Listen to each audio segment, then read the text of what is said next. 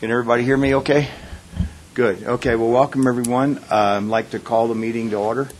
And I want to thank everybody for being here and their time today. I appreciate that very much. So let me start off with the purpose statement for the Citizens Advisory Committee. The primary objective of the CAC is to ensure capital maintenance and public transportation projects and programs approved by the voters during the November 2nd, 2004 and November 6, 2012 elections are accomplished with PPRTA funds. This committee reports directly to the Board of Directors. Not sure why we read that, but there you go. Maybe it's for the benefit of the new members. So, anyway. Or rep, yeah, that can't remember from month to month. Yeah, okay, got it. All right. So we have a quorum. So all alternates can vote. So again, we appreciate that. We have a couple of approved absences. So approval of the agenda. What about the minutes of the last meeting? Oh, the agenda? Oh, yes. Yep. Sorry, I've already moved the agenda off the top of the pile. Sorry. It's been a crazy week. Do I hear a motion to approve the agenda? Second. Any discussion? All those in favor? Aye. Any opposed? Okay. All right. Thank you. All right. So, public comment for anyone items not on the agenda. Carlos, I understand you have something you'd like to say.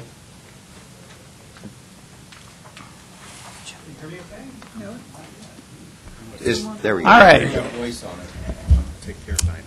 Yeah, this is Carlos Perez, one of the alternates. I just wanted to just thank Traffic Engineering for their Q1 report that was actually included in the June package.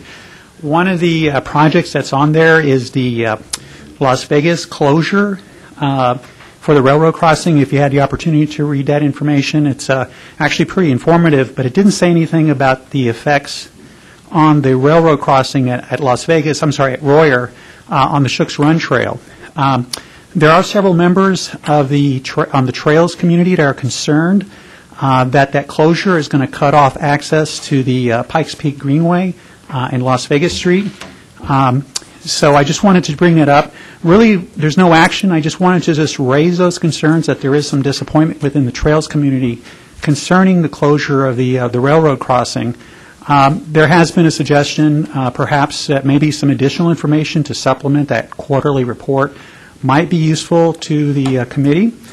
This would be for the, again, this would be for the Las Vegas Royer Street closing, the railroad crossing, which, as we know, is fairly hazardous, fairly dangerous. So I just wanted to go ahead and, again, commend, Traffic Engineering for a very good report, but it does perhaps maybe need some additional information as to what exactly that's going to imply or how it's going to affect the Shooks Run Trail.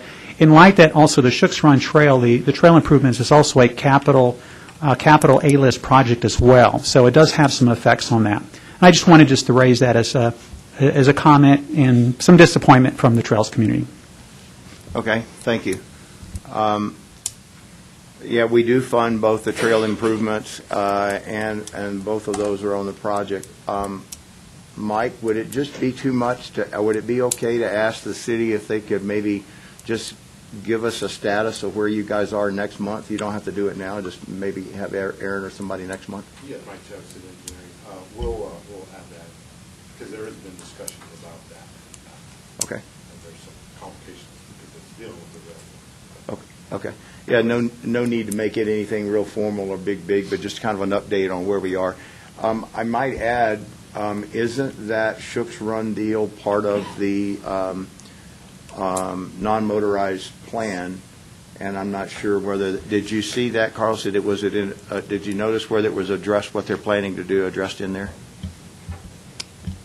All right. Currently, the Shooks Run, there's a what's called a facilities master plan, what's called Envision Shooks Run. It may be also part of the PPACG non-motorized plan as well. I don't know if it's there, but the specifics of what's called the confluence segment are part of a city master plan that was actually put together with the input from a lot of members of the community. It's called the Envision Shooks Run Facilities Master Plan, and it is in there as for some type of trail connectivity. Okay. Okay, thank you. Thanks, Mike. Any other public comment not on the agenda? Anyone in the audience? Seeing none, we'll move on. Do I hear a motion to approve the minutes from the June 6, 2018 regular meeting? Move to approve? Second. Second, who was that? Larry, thank you. All those in favor say aye. Aye. Any opposed? Great, thank you. Financial reports. Bev.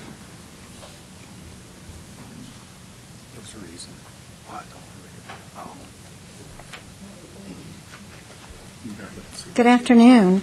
As you can see on page 1, the April sales and use tax of $8,256,000 were over the monthly budget by $395,000, or were $1,075,000 ahead of the year-to-date budget. So that's good. I think there was an event in April. Was it the Wounded Warrior Games or? Wounded Warrior Games were last month. Okay, there was something in April. I wrote it down and I can't think of what it is now. Oh, well. Anyway, it's something that we didn't have in prior years. It only matters if we don't have it in a prior year as to whether it might be impacting the numbers compared to last year or compared to the budget, which was based on last year's numbers. So in June, we have the Wounded Warriors at the beginning of June, and then the Senior Open at the end of June. So, but that's, we'll first have to see how May looks. Hopefully May will be good also. But I don't think there was anything in May that was major that didn't occur the prior year. So, but if you think of any of those type of events, let me know, because I'm keeping track of what they are and maybe how it would impact next year's budget We got also. state games coming up here soon. Yeah, but we had state games last year. Yeah. And so, You have a significant weather event. oh yeah, the hail. Thank you. But that won't probably hit until next year, a lot. Well, new cars. A lot of new cars. Cars and building materials. Yeah. Yeah, okay. Wake up, wake up. Thank you. Okay. Okay, compared, Gene, you had a question? Quick question, just for information. When we have one-time events like the Warrior Games or the Senior Open, do you take estimates out for how much tax revenue was generated in this example in 18, start with the budget for 19, so that will affect things? yes, and I try to take them out of the right months so that it doesn't affect next year's, this page 1 as much, with the sales and use tax going up and down or having a big dip in one month that has to do with a special event. But it's interesting because as far as like fires and hail, we don't have hail every year, but we have hail pretty often. So, but this is going to be a big one with a number of new cars. Oh, yeah.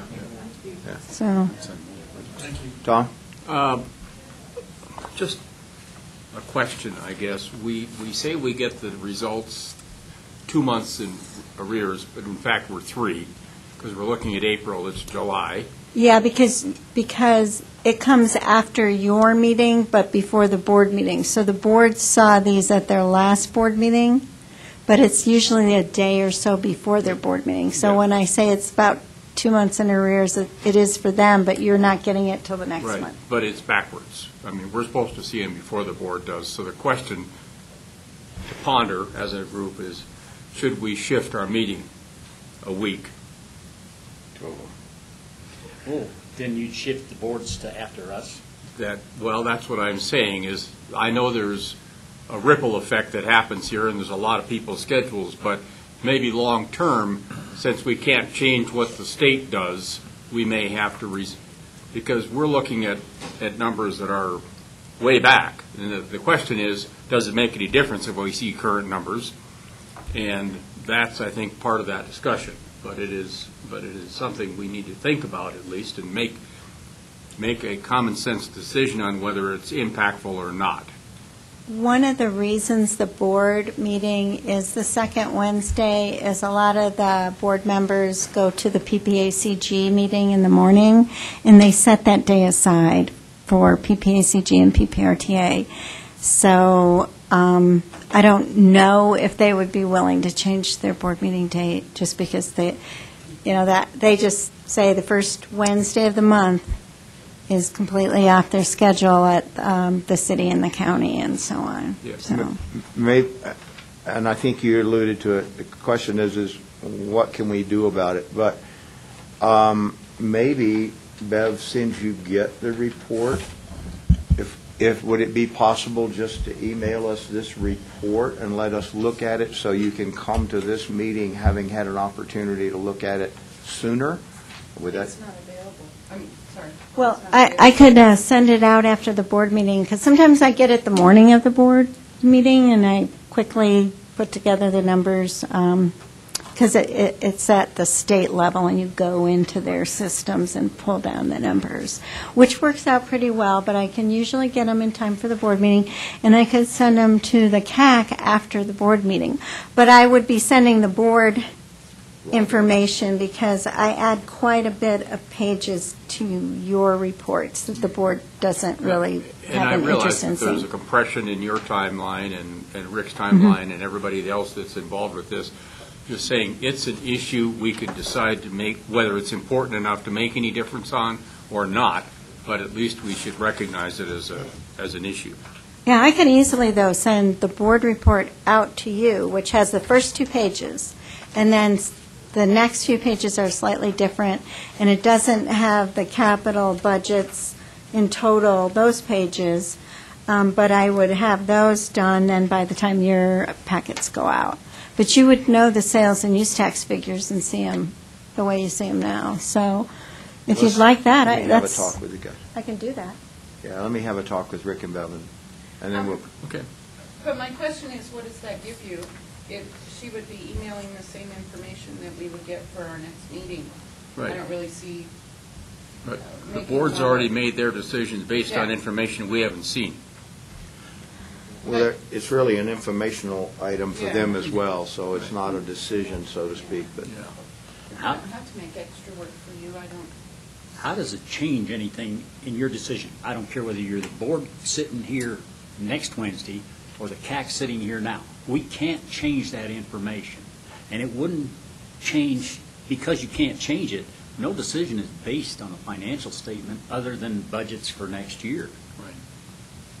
And when I say that, you've already, I think you asked, or Gene did. So we're having the discussion we should have, and it's whether it's impactful or not. Right.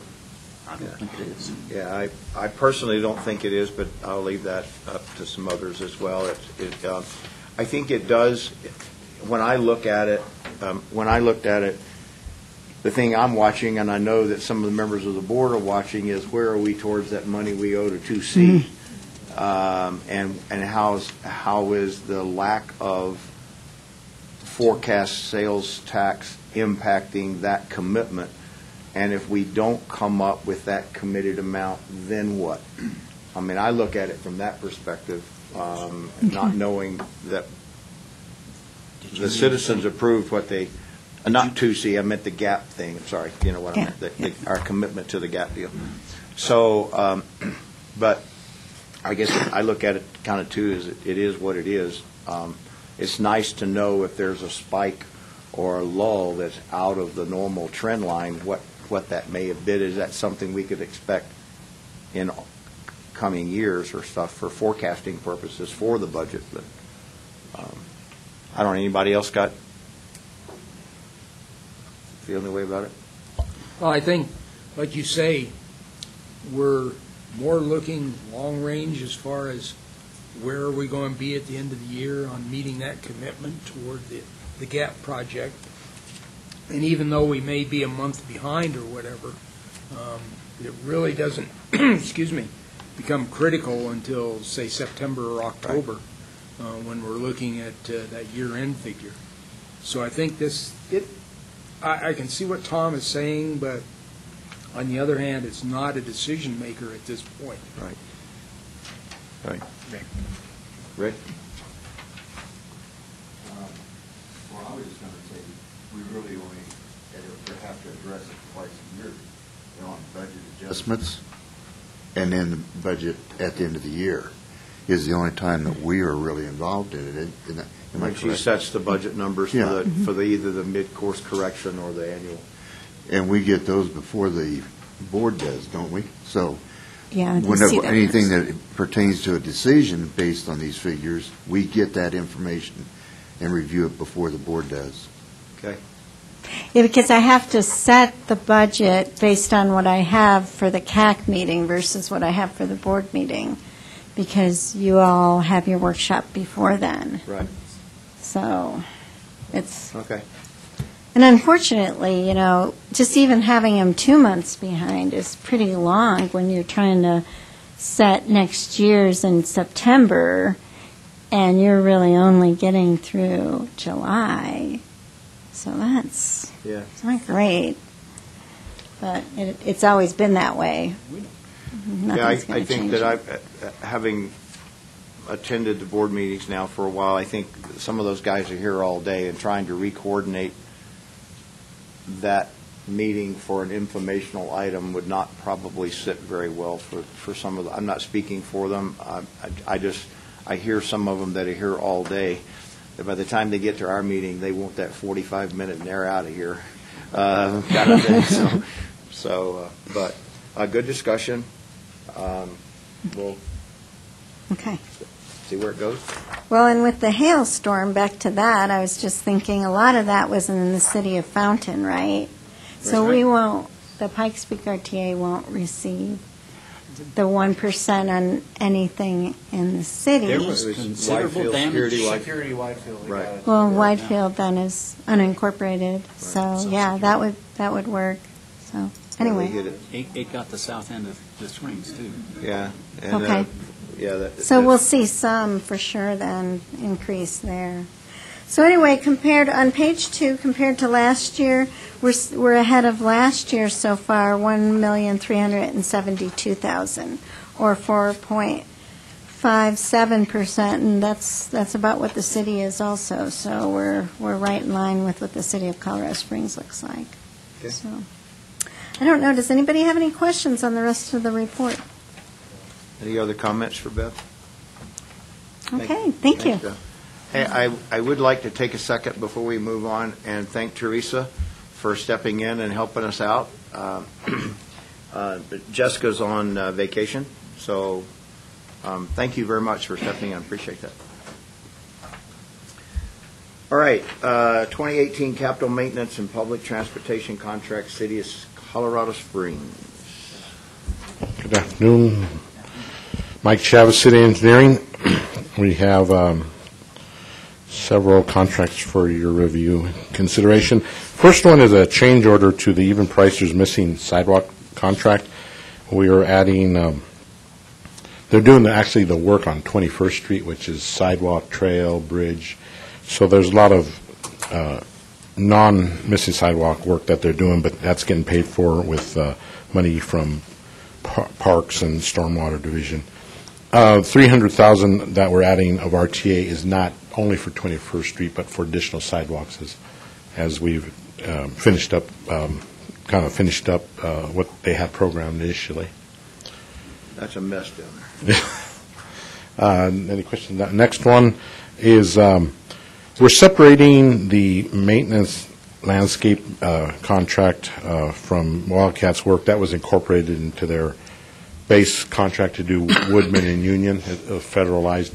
So we want to close the grant, the federal grant and the contract. So what we do is we're just pulling out the maintenance contract and issuing a separate one that's paid with RTA dollars.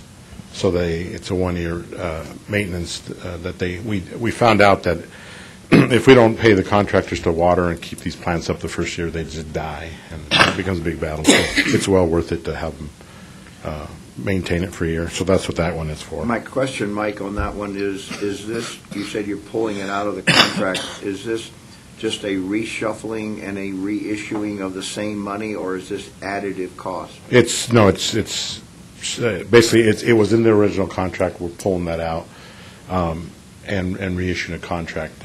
We are adding a $10,000 force account just in case there's additional stuff, but in the original contract it was $55,000. New contract that mostly funded with RTA It's all money is already included in the project. Yes, all RTA Well, money. actually, Jim, if I could, I remember the original discussion we had on this, and that's because it was a combined project.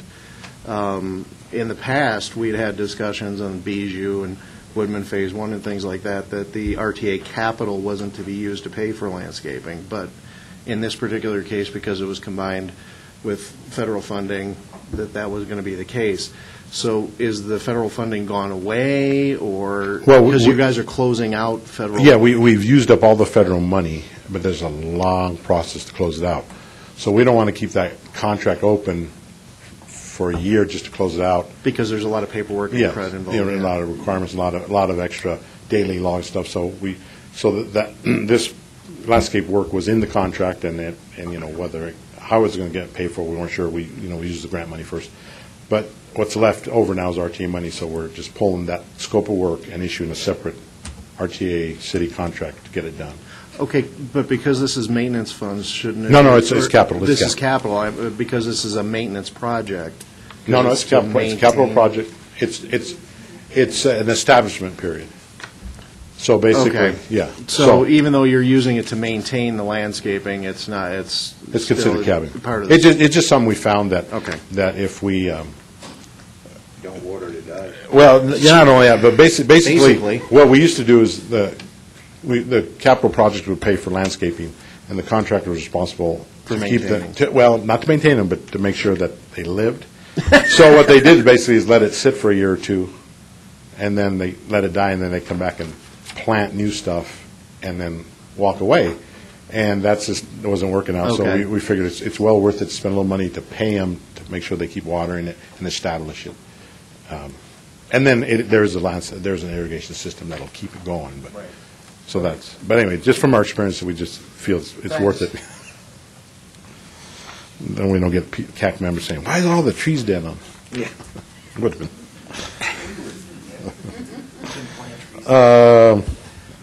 Next one is change order to CP&Y. They're the engineer on the Academy over Cottonwood Bridge replacement. And part of that is for some additional engineering. We did this as a construction manager, CMGC. So basically, it's kind of like a design build. It's a variant of a design build. So we went to construction without having plans fully done. So as a contractor and the consultant work out things, details, and those get finalized after we start work, there's some additional work that we're paying CP&Y for. And then the bulk of it is also to have them do construction management during construction.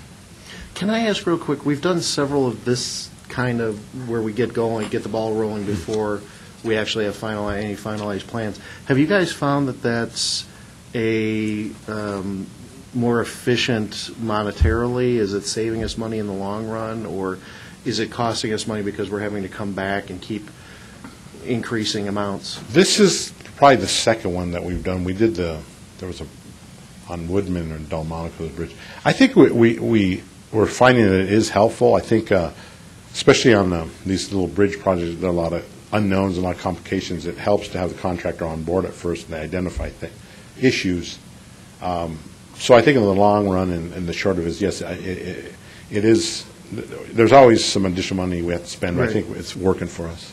Cool. It'll be interesting to see these two, the Delmonico and this one, once they kind of finish out, to kind of get some kind of an evaluation on that. And we're working with Kramer. They've been really good about very fair pricing, and have really put a lot of effort into helping us, iron out some of these details. There's a huge telephone line that CenturyLink that really threw a wrinkle into what do we do with it. Thanks. So Mike, hang on. Is your experience that your design builds and your complete design before you build engineering costs are identical, or is one more expensive? I mean, do you end up spending more engineering dollars by doing a design build? No, because I think if we had a traditional design project and they're out in construction and something comes up that doesn't work in the field or the plans don't match, we have to go back to the designer and have them rework it, especially if it was something negligent on their part, they pick it up. But if it's just some unknown condition, we pay them. Similar to now is, we went to construction without final plans, but as we finish something up, we're paying them, but it's also based on what we're seeing out in the field, so the need to redesign it is minimized. So it's about the same cost. Also that, wasn't the Cimarron interchange done with a similar thing where the contractor proposed some alternatives to the original thought process? And I can't remember that one. well, the exit, they added the bridge part of the contract. Mm-hmm. That was, yeah, we added it on to, but I don't know if it was a design build. No. No, the Cimarron interchange. The center on interchange. Oh, you mean, yeah, that's, I'm not sure what they did. You also have a similar circumstances on West Colorado. When I say that, you had no concept of how many tires are going to be in the creek and how many layers of trolley tracks. Well, we knew those. You knew some of it. Yeah. Some of us have been around a long time and saw some of those. Did you lay those, Rep? The second set, not the first. I didn't plan any of the tires. That was good. Any other questions on that one? So next one is same project is for the contractor, and again, as we finalize quantities on the plans, we've adjusted the quantities with the unit prices, and so there's a change order at Kramer for $69,000. And then the last three are contracts with paving companies for the operations department to do RTA paid for overlay, mill and overlay. So they're just they're task orders, and these contractors and contracts are just there to be used as needed.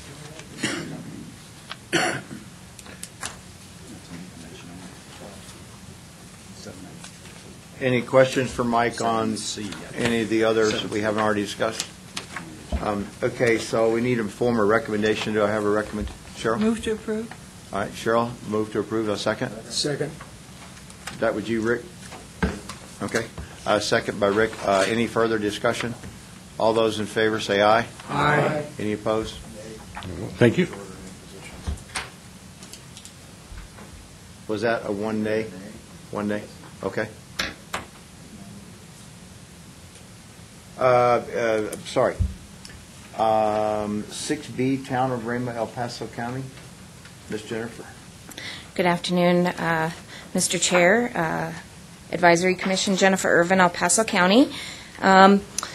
This item that is on your agenda today is what we're asking for you to do is some approve for content. We are still working out some of the legal details, but I think we're confident that the content is there. So this IGA is essentially to allow El Paso County to assist the town of Rama on their one capital improvement project.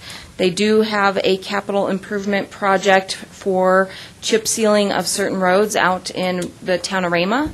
And so knowing that there is a large cost to mobilize and do this work by contract, we've been speaking with the town of Rama to try to do a coordinated effort so that El Paso County, with our great crews, could go ahead and do the work on behalf of the town of Rama, and then just receive reimbursement for the materials through PPRTA, and also for staff's time, and it would not include any markup. It's just a direct reimbursement.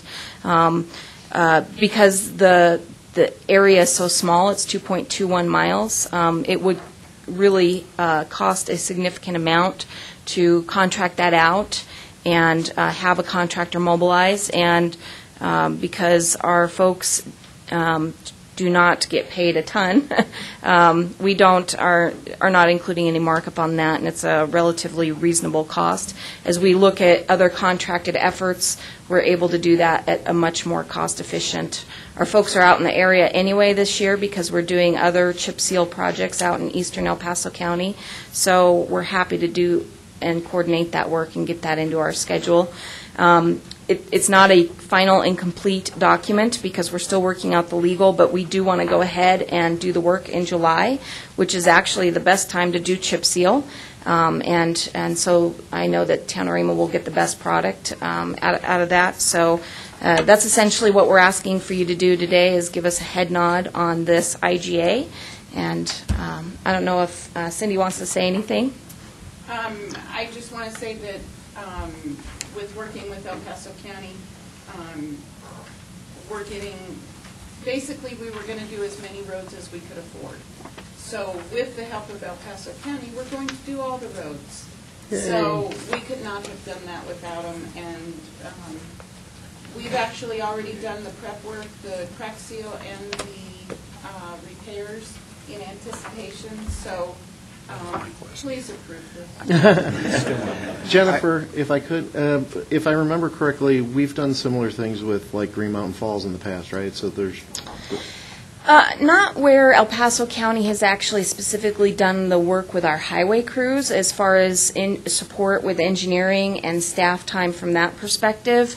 This one is a little bit unique because it is a capital project where we're actually physically using our crews to do work on another jurisdictions. So that's why, we're doing some work for Green Mountain Falls, and because we're doing that, we're not asking any reimbursement, but this is a little bit different where we're actually physically using some of our crews, so but I guess in summary, we do try to work with all the other jurisdictions, as do, the city of Colorado Springs. I mean, our goal here is to complete all the projects in PPRTA, and that's what we're trying to do. I think it's great. I move approval. Do I have a second?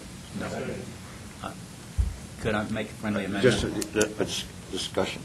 I'd like to make a friendly amendment to the... Sure, yeah, let's hear it. I move approval on the condition that it is approved by the county and... Final legal, you mean? Yeah, the final.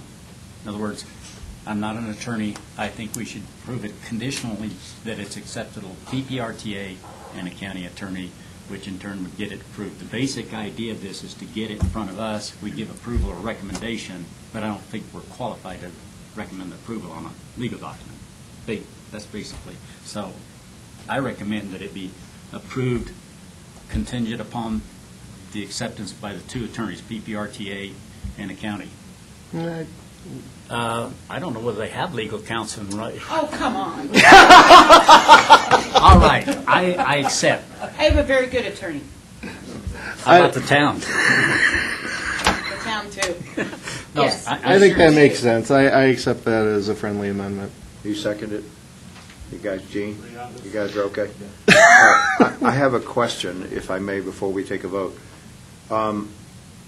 It's stipulated that you were giving up any future distribution of RTA funds. Correct. Is there a time limit to this, just until you reach the 74, just till you reach the total cost? If you remember in the past, El Paso actually fronted us our capital outlay money. Mm-hmm.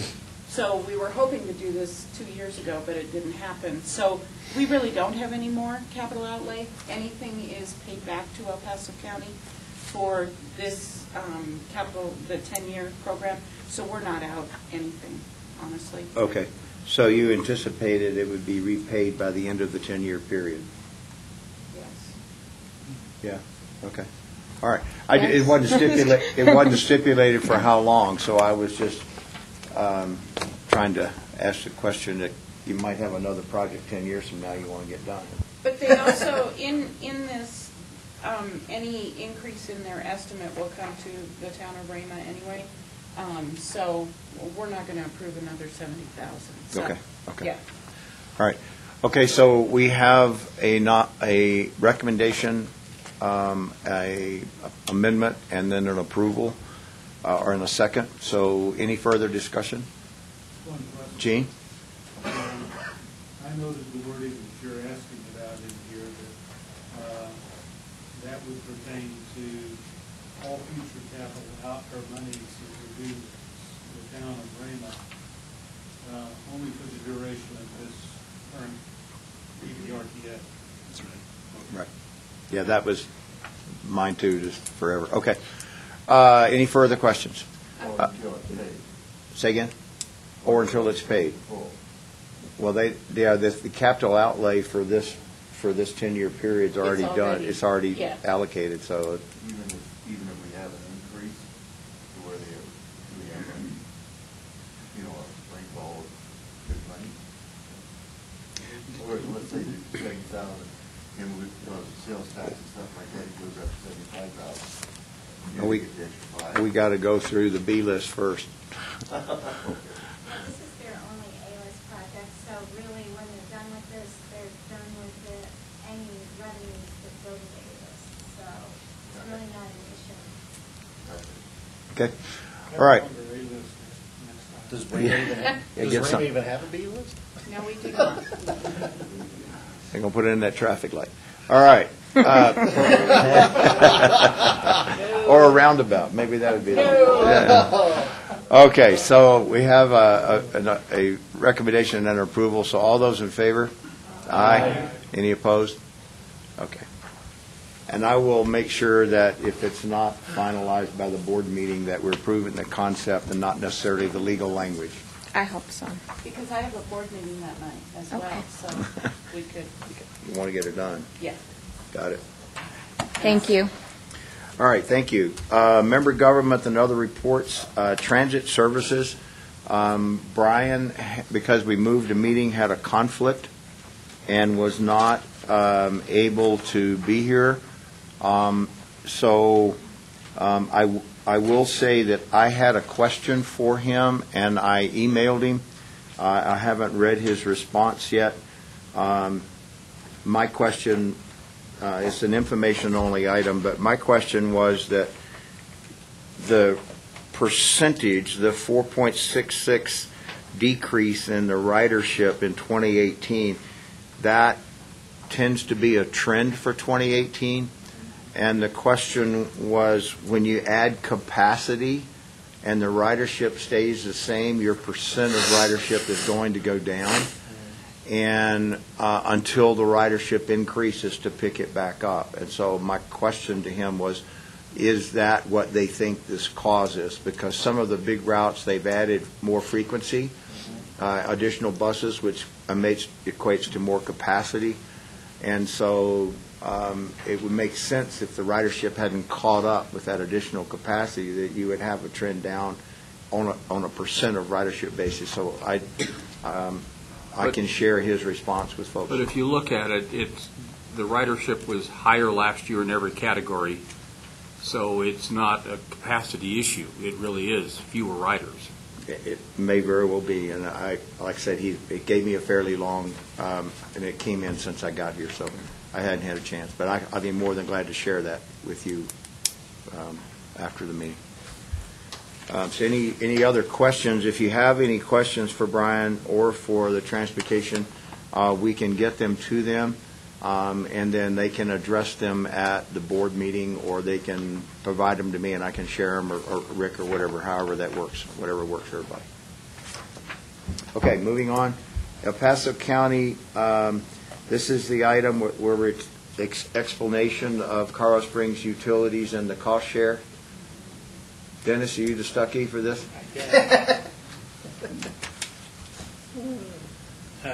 Dennis Barron, El Paso County. I'm not sure what the question that originally generated this, but I did put the information together. So are there any specific questions I can answer? If someone who may recall this better than I do, I think the question, Dennis, was there's a tremendous amount of utility work that's in part of this project, and that we've known that from the beginning, and that there was a cost share agreement, and some of it was paid by utilities and some of it was paid by RTA project costs.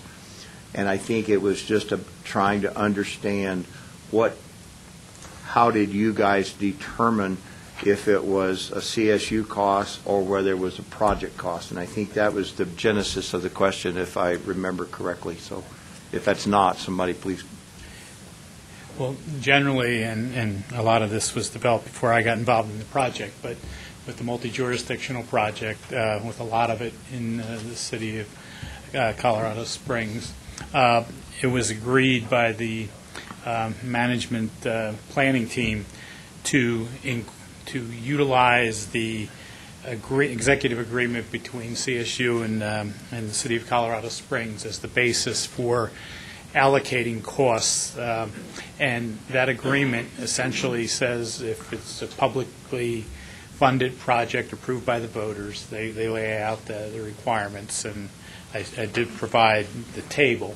But essentially they view it as 100% project cost unless there's betterment and that 100% project cost gets offset depending on the age of the facilities to be relocated or replaced.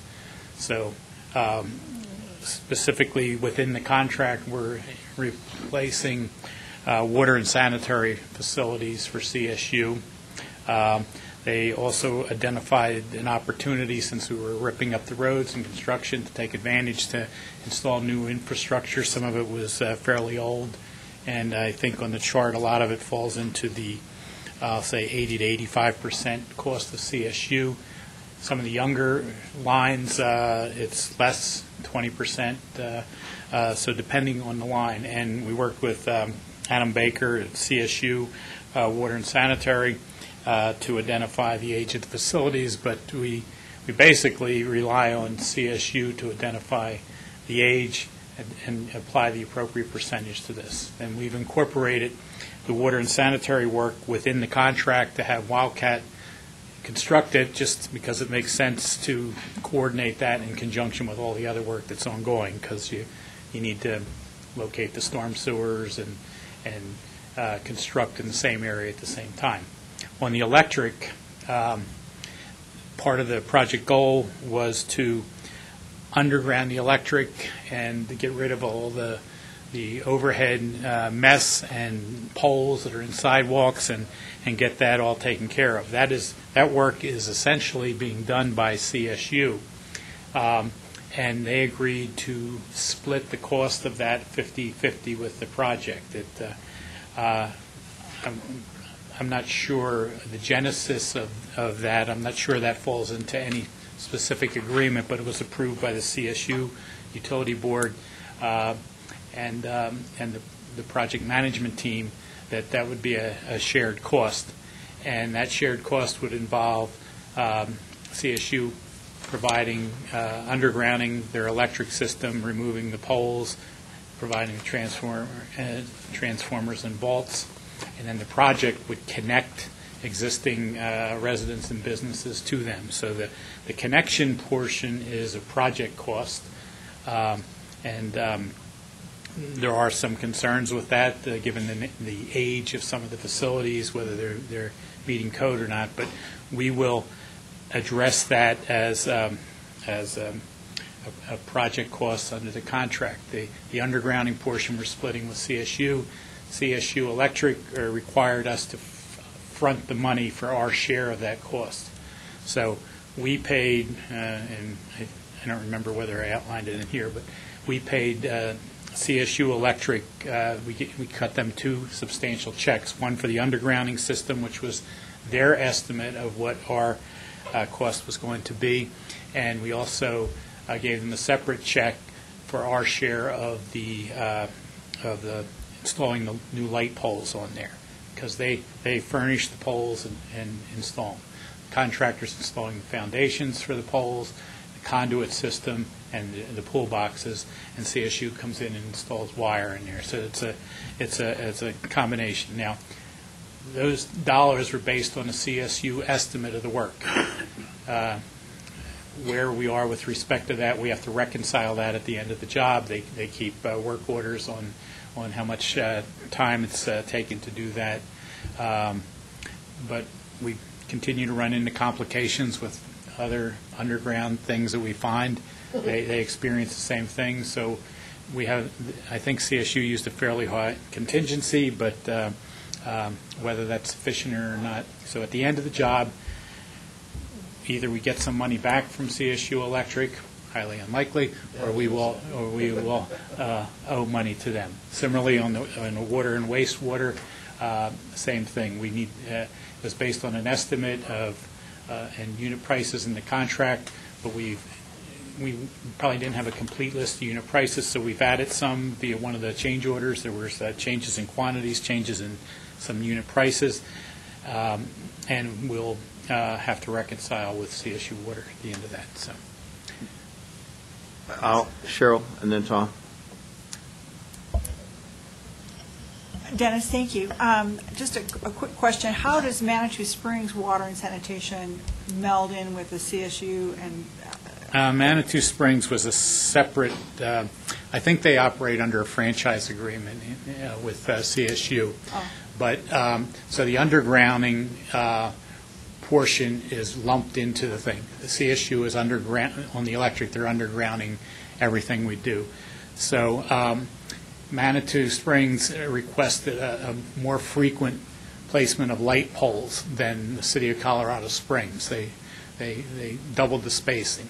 So it was agreed that Manitou Springs would pay the cost of the extra light poles in there. And that was, I think the URA actually funded the cost of that. And we got a check from them, not right at the beginning, but early in the project, to cover the cost of the extra poles for the electric.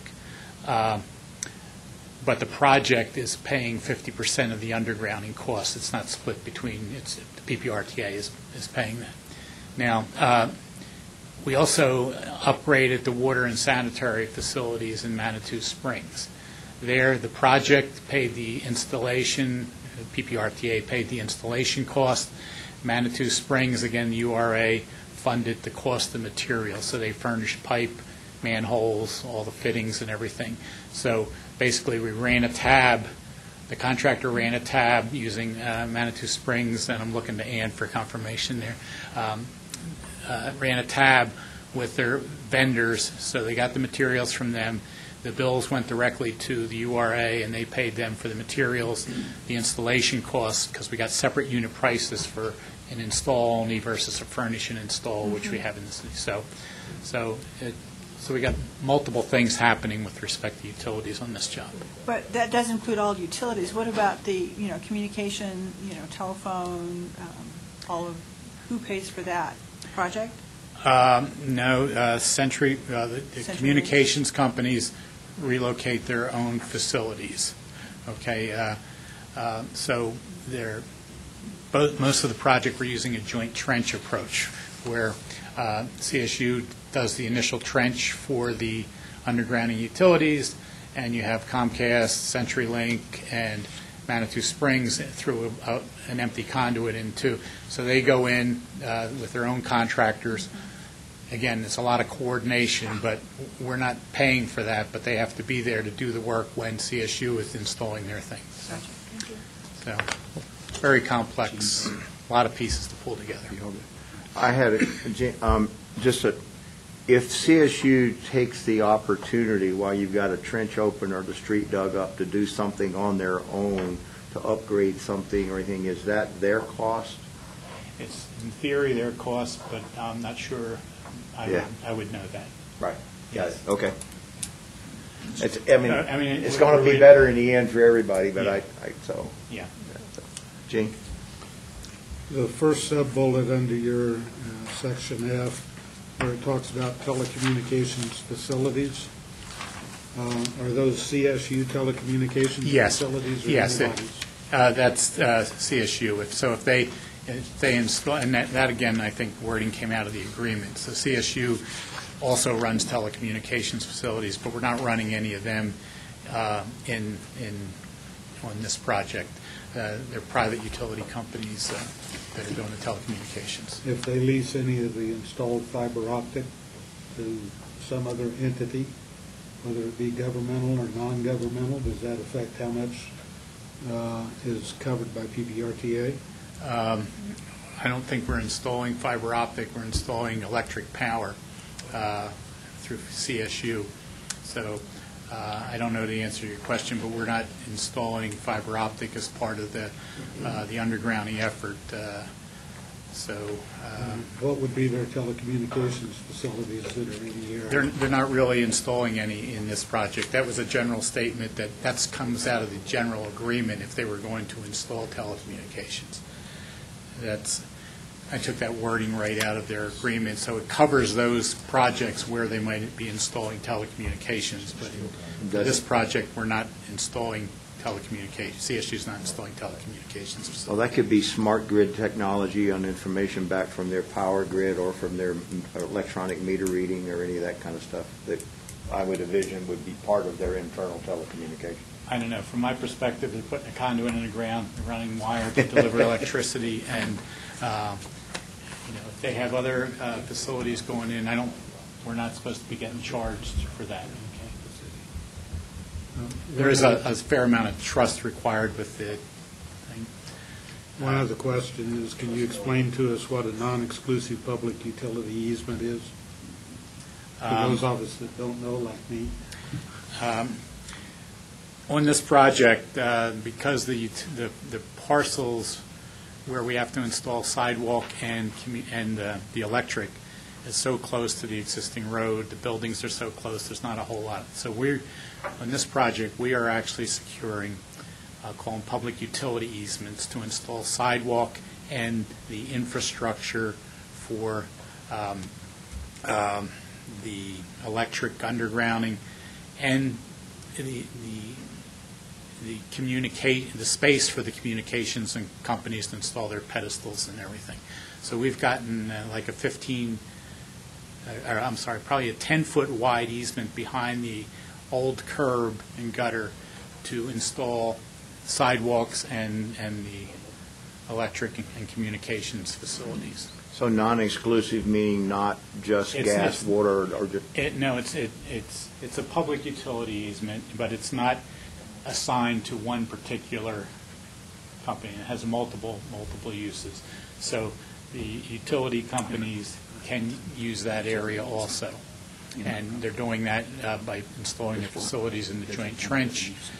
We have actually installing vaults in the sidewalks as we go along, huge 4x6 underground vaults. And at each of those vaults, the communications companies that are going in need to swing around with their conduits, put their pedestals to provide service to the different residents and businesses. But that's on them to do that. Okay. This was an informational item. Any other questions on this? I think it provided us a little better understanding and the complexity of everything involved. So, Dennis, I appreciate your time for putting this together very much. Thank you. City Colorado Springs monthly change order acquisition report. So you have a handout that was an update. Is that right? Mike Chavez, City Engineering. This is just an informational item. If there's any questions on them, I'd be happy to answer them. Brett? Mike, we just had a discussion about costs, utility costs. Mm-hmm. Have you any indication, any idea how much the Pikes Peak Avenue construction cost? The utilities are overwhelming, and I have no idea that the street's more mature than me, just for... Couple years. Well, there's a few smart outlets here. Actually, on Pikes Peak, that is a cost share, but the utilities are sold. CSU's paying for the bulk of it. There's about $2 or $3 million worth of water line work, but that'll be covered, I believe, probably an 80-20, with 20 the city or the project covering 20%. CSU 80. Well, I guess what I'm saying is the project started off at, for the sake of discussion, 12 and a half, and we heard something like 13, It actually went to bid for like 19? 17, I think. Well, regardless, a whole bunch more.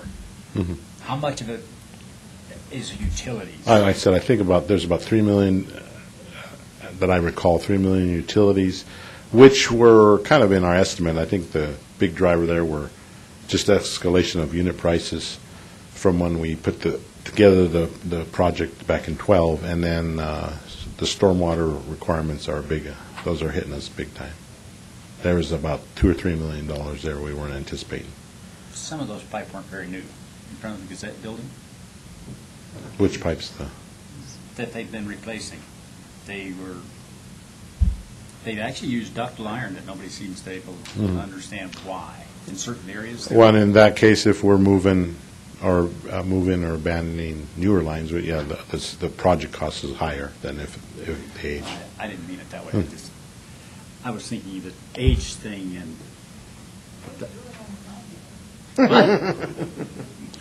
This, and I mean, I've said this before, it would be public record.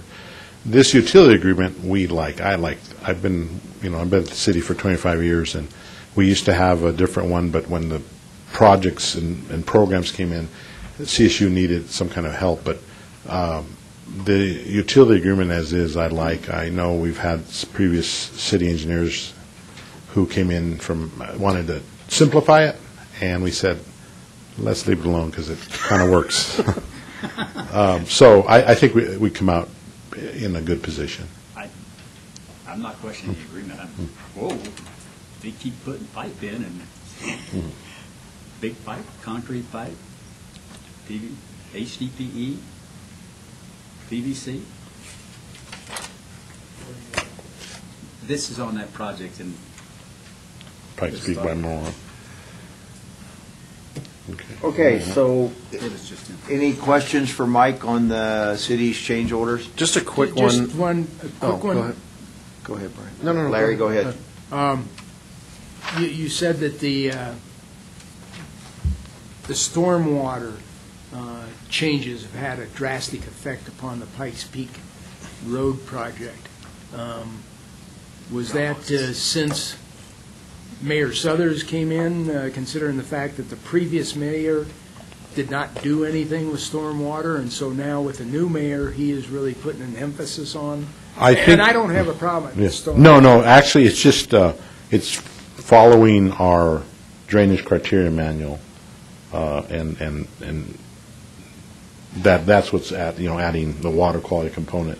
And the interpretation of one of the couple of components of it where we kind of got an opinion from was our attorneys and also from golly, I forget, but basically there was an interpretation of what certain requirements meant, and it kind of played against us. Brian? And a lot of that stormwater stuff was due to that federal agreement that we had. Yes. One question I did have is on the Wildcat construction. It says additional flow fill for abandoned what? So basically, there was a culvert under the Shooks Run, and when we cut across it to lay the pipe, they had basically, the old culvert had been abandoned and it capped it on the ends, but when we dug in the middle of the bridge to put new pipe perpendicular, there was a big void there that we had to fill. Okay, got it, thanks. I have one question. Okay. There you go. There we go.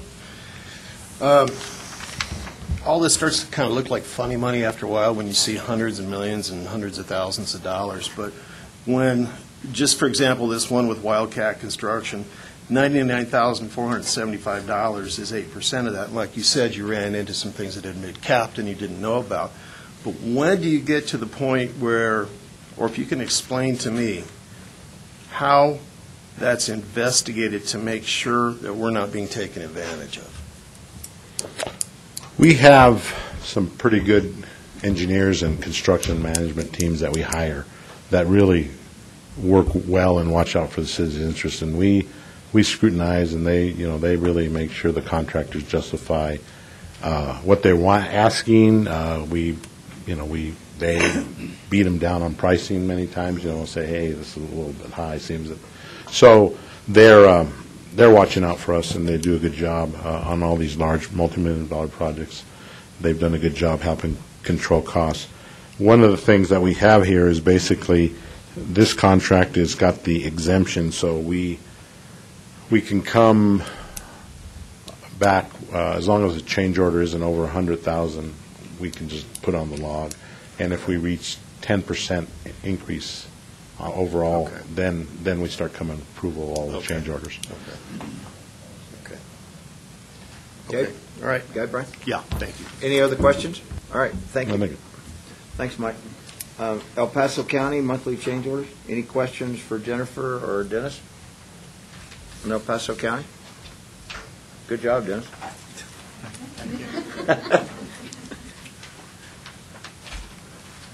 Okay, administrative actions. Item number 8, report of previous board actions.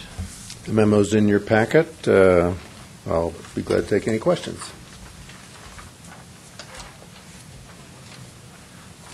Okay. 8B. Okay, update on CDOT's I-25 GAP project. There is one update. I think you've received an email from me, but just to get it on the record here at the CAC meeting, the feds approved the finding of no significant impact, FONSI, called a FONSI, which means that you can check that off the checklist of the items that this project has to go through. So they've met their environmental step, and they can proceed beyond that to the next step.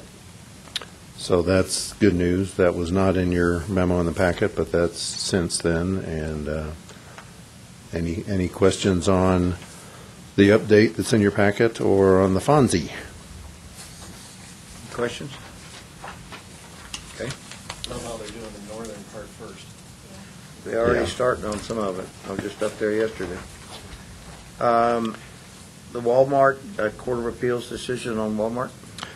And since the last CAC meeting, the deadline for Walmart to appeal was June 28, and sure enough, on the last day, they did it, file an appeal to go to the state Supreme Court. And that's a two-step process. The first step is to see if the Supreme Court will receive it, if they'll consider putting it on their docket or not. They don't have to. So we'll just float. I think the PPRTA attorney, in consultation with our consulting litigator, might have a time estimate when we get to the board next week, but we don't have a time estimate right now as to when the Supreme Court might decide if they're going to take the case or not. While this is going on, are they paying? Oh, yeah. Yeah. Okay. Yeah. DOR's been collecting it since day one. This is the question I had last month. Oh, Yeah. Yeah. sorry. No, that's fine. All right. Any other questions on that? Any questions on the staff field review? Thank you. All right. Dennis, I do have just a question for you or Jennifer. That change order on the property acquisition report, that the large one for out on Mark Shuffle South, is that kind of, was that the one, Jennifer, you were talking about a month or so ago? Does that kind of finish up that acquisition out there of South Mark Shuffle? Yeah, that change order was related to the CIG plant. We changed the profile of the road in front of the CIG plant, gas plant on Mark Shuffle. There were some impacts to their property. We entered into an agreement, and we used the property acquisition cost to cure MOA as the item. That's why it's listed as a property acquisition. But we took it to our board to approve, and we based the original agreement on an estimate of the work to be done. They proceeded to do the work. They ran into some complications during construction in the field where they had to spend additional costs to do that. We had agreed to reimburse them the actual cost to cure the problems caused by the road relocation and rebuilding, and it exceeded it by, I forget what the amount was, $14,000. Yeah, right. Mhm. Okay. So we had to amend that agreement, and that's what that is. Okay. This was, just to bring back the history from September, October, this was the result of the fact that a proper contractor, properly qualified contractor for the gray field. The gas company, since they have all sorts of gas facilities, for people to work in their thing, they insisted that the contractor be, I think they called it brownfield certified or something like that. Wildcat, because normally we just add the work going to Wildcat's contract and have them do it. But since they weren't certified to work in the gas facility, they suggested that they hire one of their contractors to do the work. We did what we could outside of the facility, but the stuff within the facility that needed to be done, they got estimates, they bid it out, and then they ran into some complications during the construction, which added some cost to it, so we had to come back and increase the amount of the agreement. All right. Any other questions? Thank you, Dennis, for clarifying that. Appreciate it. Agenda topics for next meeting. I have a note to ask the staff to come back and just give us an update on the Shooks Run Trail Vegas crossing thing. Any other, Larry? Are we getting close to closing out Mark Sheffel South so that we can see how much money may be reallocated to Mark Sheffel North?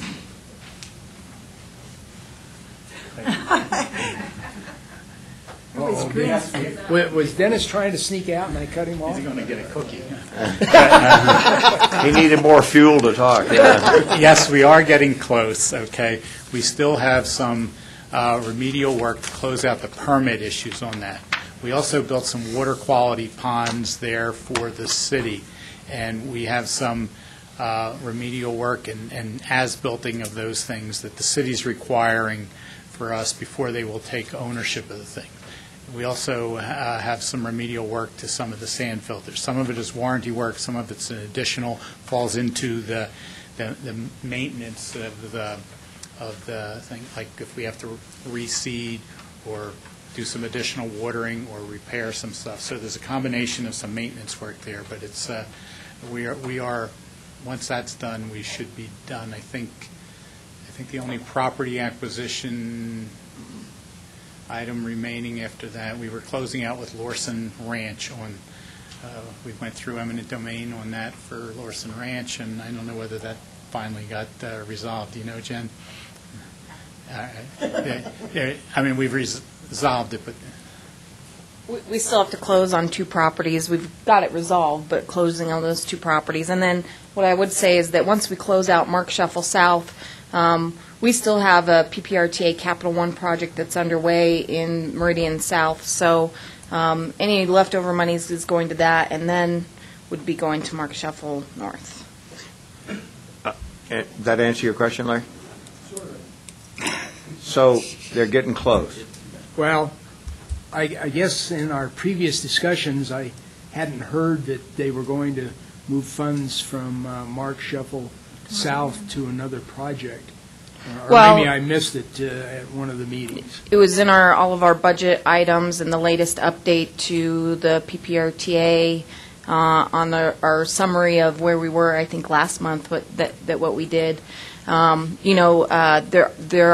is a project moving forward that the city is doing on the bridge, and that project is moving forward. So I think that there are some work beginning on the Mark Sheffel North projects. Just knowing that there's plenty of money to be able to get those projects under design and then come back.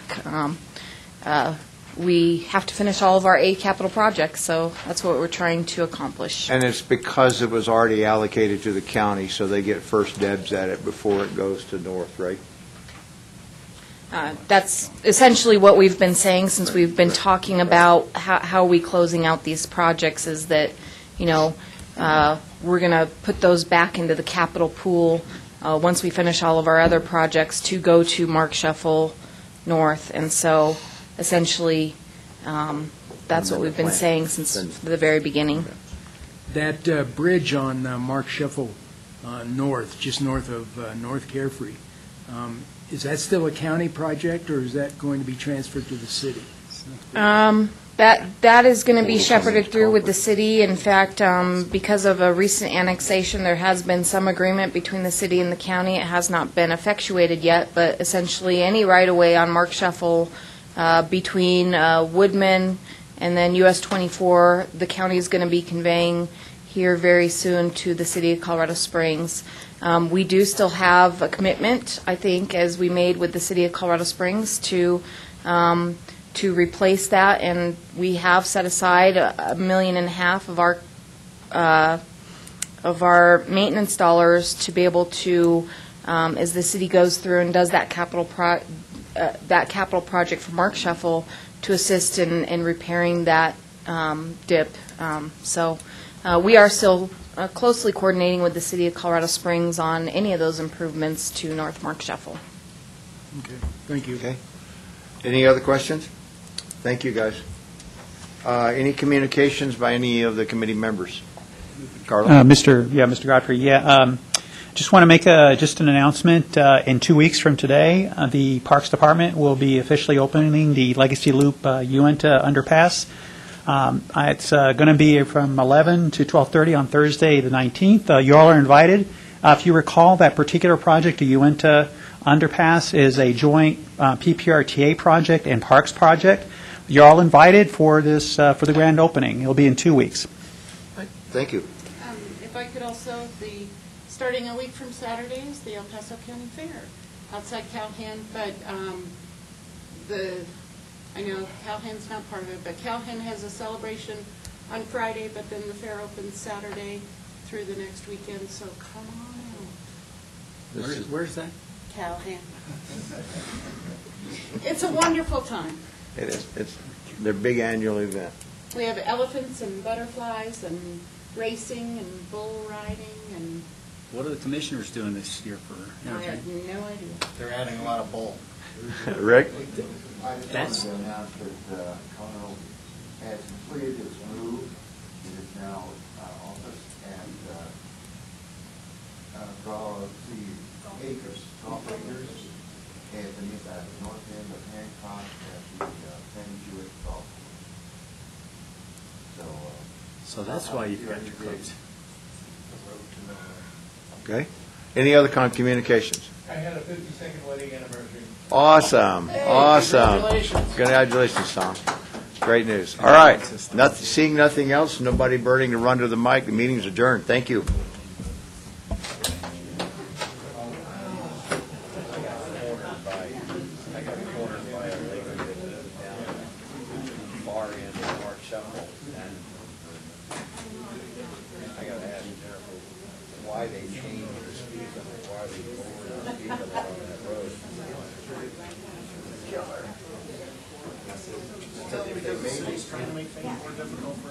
If they made it 55, they could go 65.